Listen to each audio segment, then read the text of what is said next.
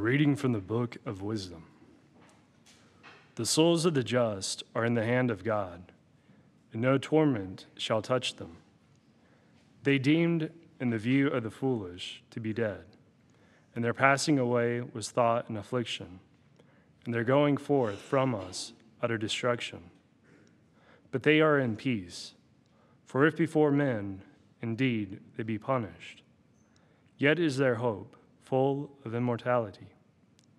Chastise a little, they shall be greatly blessed, because God tried them and found them worthy of himself. As gold in the furnace, he proved them, and as sacrificial offerings, he took them to himself. In the time of their visitation, they shall shine, and shall dart about as sparks through stubble. They shall judge nations and rule over peoples, and the Lord shall be their king forever. Those who trust in him shall understand truth, and the faithful shall abide with him in love. Because grace and mercy are with his holy ones, and his care is with his elect. Verbum Domini.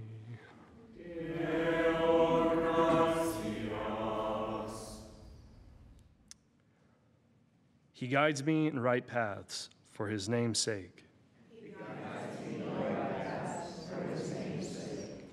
The Lord is my shepherd, I shall not want. In verdant pastures he gives me repose. Beside restful waters he leads me. He refreshes my soul. He guides me in right paths for his name's sake. He guides me in right paths for his name's sake. Even though I walk in the dark valley, I fear no evil, for you are at my side with your rod and your staff that give me courage. He guides me in the right paths for his name's sake. You spread the table before me in the sight of my foes. You anoint my head with oil. My cup overflows. He guides me in right paths for his name's sake. Only goodness and kindness follow me all the days of my life, and I shall dwell in the house of the Lord for years to come.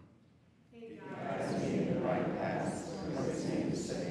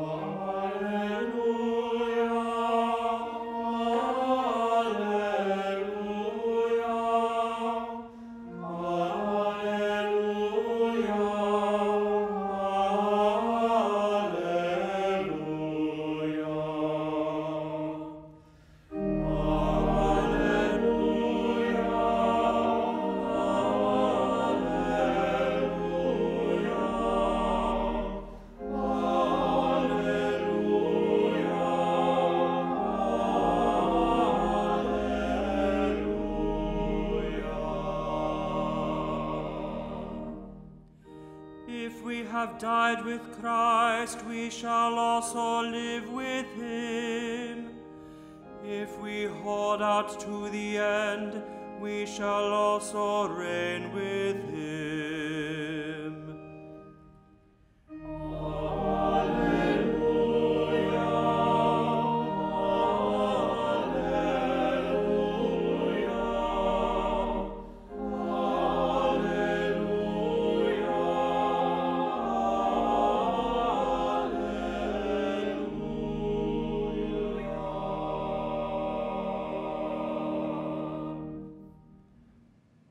Dominus vobiscum.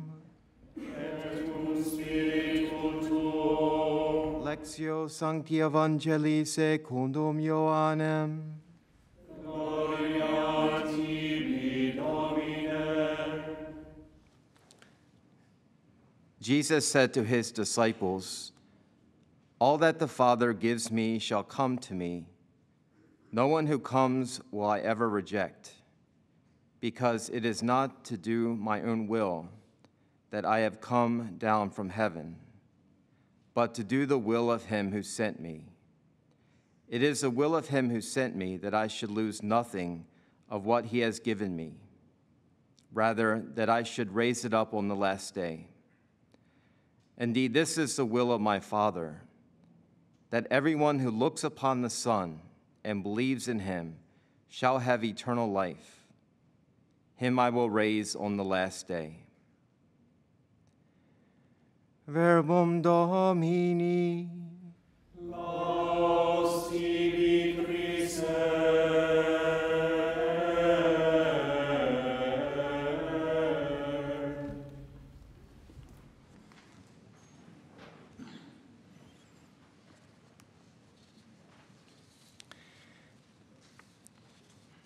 We welcome in a special way Father Damien Anumba, pastor of Sacred Heart Catholic Church in the Diocese of Lexington, Kentucky, and also his youth, his young people from Sacred Heart Parish and St. William Parish. Very warm welcome to each of you to EWTN from the Friars. In the month of November, the Church remembers the souls of the faithful departed, that is, souls who died in a state of grace, who are undergoing purification for temporal punishment due to sin. The Church gives the name purgatory to the process of purification of the souls of the just who have yet to behold the beatific vision of heaven. November 1st starts out with the solemn celebration of All Saints, those who behold the beatific vision of the triune God, Father, Son, and Holy Spirit. And that is our ultimate goal. That is our destination, our final homeland. Some of us call the place of our origin, our birth, our homeland. Some people have dual citizenship. Those are different ethnicities, from different countries. You might have dual citizenship, say in Ireland or Italy. So you can be a citizen of the United States and yet a citizen of another country. But as Christians, our true citizenship is in heaven. That's our fatherland, our destination, our goal. All Saints is a solemnity that the Church holds up high for all of us proud to venerate all saints, that are those canonized and uncanonized saints recognized by the Church, those who are in heaven. And I might add that we like to think that the celebration of All Saints is just those formally declared. But heaven is full of people that are not formally, like the canonized saints, declared. Thank God. Thank God. Heaven is meant for you. It's made for you. And in a way, it begins now. It begins here in the life of grace, the life of heaven that begins with us, that we share in Christ's relationship through sanctifying grace, through the gifts of the sacraments, most especially the sacrament of baptism, that each one of you were consecrated, set apart for God. When water and the Holy Spirit was poured upon you, you were consecrated and made holy. Do you really believe that? That you are more holy than what the Jews believed to be the holiest place on the face of the earth, the temple? That you are a temple. The day after All Saints, the church commemorates All Souls, that is, the church suffering, the church in purgatory. And most religious orders have a separate All Souls Day celebrated within the month of November. The Franciscan order celebrates the commemoration of all souls, all the deceased of the Seraphic order, and this would include all three branches of the Franciscan order: the Order of Friars Minor, the Conventuals, the Capuchins, along with the second order nuns, the Poor Clares, and all third order Franciscans, both religious and secular. And the prayers of this Mass also mention all of the deceased benefactors of the Seraphic family. And that would include all those who have ever supported those of the Seraphic family, the Franciscans. The church suffering, those in purgatory, the Catechism teaches in paragraph 1030, are all who die in God's grace and his friendship, but still imperfectly purified, are indeed assured of their eternal salvation, but after death undergo purification, so as to achieve the holiness necessary to enter into heaven. Paragraph 1032 further states, the teaching is also based on the practice of prayer for the dead, already mentioned in sacred scripture in the Old Testament, the book of Maccabees. Therefore, Judas Maccabeus made atonement for the dead, that they might be delivered from their sin. From the beginning, the church has honored the memory of the dead and offered prayers and suffrage for them, above all the Eucharistic sacrifice, so that thus purified, they might attain the beatific vision of God. The church also commends almsgiving, indulgences, and works of penance undertaken on behalf of the dead. This is an important point, that the sacrifice of the cross, which is represented here on the altar, the representation of Calvary in an unbloody manner, this reaches the souls in purgatory. There's a very famous image of a priest offering the Holy Mass, and as he's elevating the sacred host, that the souls of the just in heaven, the saints, are looking down upon the Holy Mass, and the souls in purgatory are looking upward and grasping at what is being offered on the altar.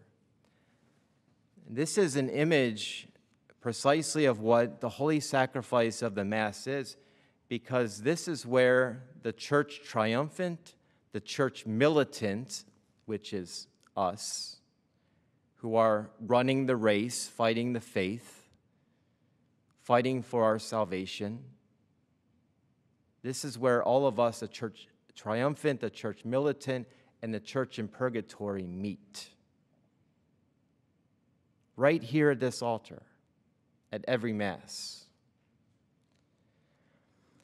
Venerable Fulton J. Sheen says, belief in purgatory has declined in just the proportion that the modern mind forgot the two most important things in the world.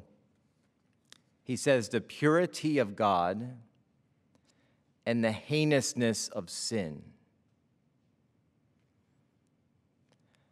Belief in purgatory tends to wane when we forget these two things: how holy God is and just what sin is. In other words, how ugly sin is and how nasty sin is. But even more so, the holiness of God, the holiness of the just. St. Francis of Assisi said, keep a clear eye toward life's end. Do not forget the purpose and destiny as God's creature. What you are in his sight is what you are and nothing more. Remember that when you leave this earth, you can take nothing with you that you have received, but only what you have given.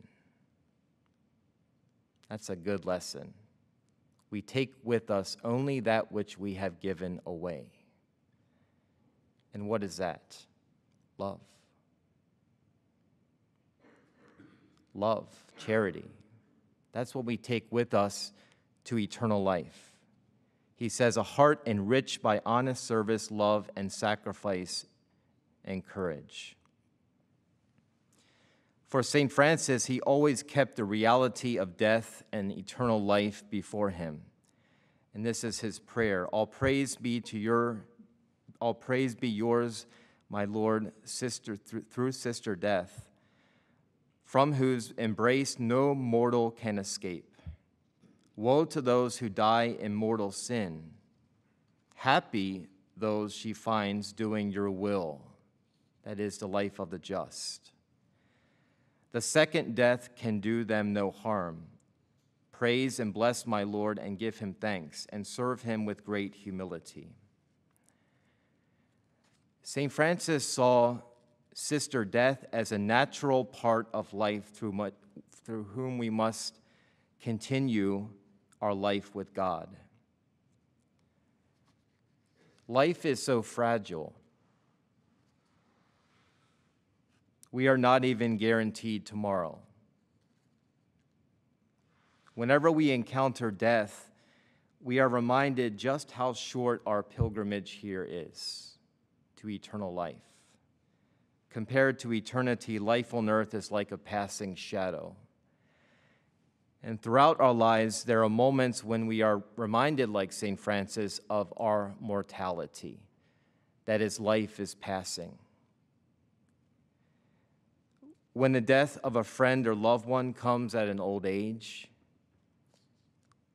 and even more so when an unexpected, very young age comes, when a person dies, we are confronted with the fundamental questions of human life. Why am I here? What is this life about? Where am I going? These are good questions. These are questions that we should all ask ourselves. Ask the Lord, where am I going, Lord, after this life? What is prepared for me after this earthly life? Hopefully each one of us has pondered these questions very deeply in prayer. Pope St. John Paul II would say that the answer to every question, that is, every trial of life, every circumstance that makes us stop and say, why? And we all say that. Every question that we ever ask, the answer is within Jesus Christ. He provides the answer. He is the answer to all questions that we ever ask. In him is summed up all of salvation. He is salvation. He is the Redeemer and the Son of God. And we have a sacred obligation to pray for the souls of the faithful departed. It's a spiritual work of mercy to pray for the living and the dead. And today we lift up in a very special way all the souls connected to the Franciscan family. It is a good and pious custom to pray at the beginning of every meal. Some people pray, may the souls of the faithfully departed through the mercy of God rest in peace. At the beginning of the meal, some people pray this, and some people might pray it at the end of their meal. It's a good and pious custom to do. And also to visit the cemetery.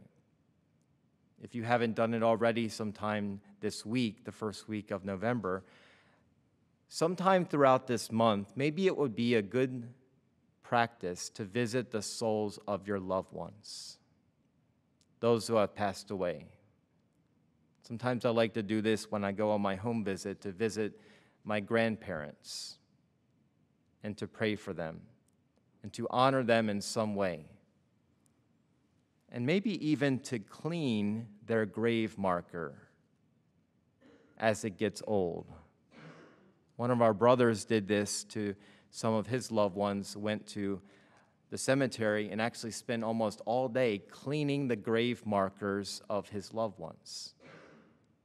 What a great practice that would be, especially for young people, actually any of us, to do, to scrape the crud and even the mold that can get on grave markers. And I end by saying the prayer of commendation that we say at the end of a funeral liturgy. And this is something that the church, when everybody is gathered at the grave site, this is a prayer that is said at the cemetery. And I say it on behalf of all of those who have died in the Franciscan family, and also on behalf of all those who are viewers and listeners. People have had people die the last couple of years, your loved ones and your family, your friends. Into your hands, Father of mercies, we commend our brothers and sisters in the sure and certain hope that together with all who have died in Christ, they may rise with him on the last day. We give thanks for all the blessings which you have bestowed upon your sons and daughters in this life. They are signs of your goodness and of our fellowship with the saints in Christ.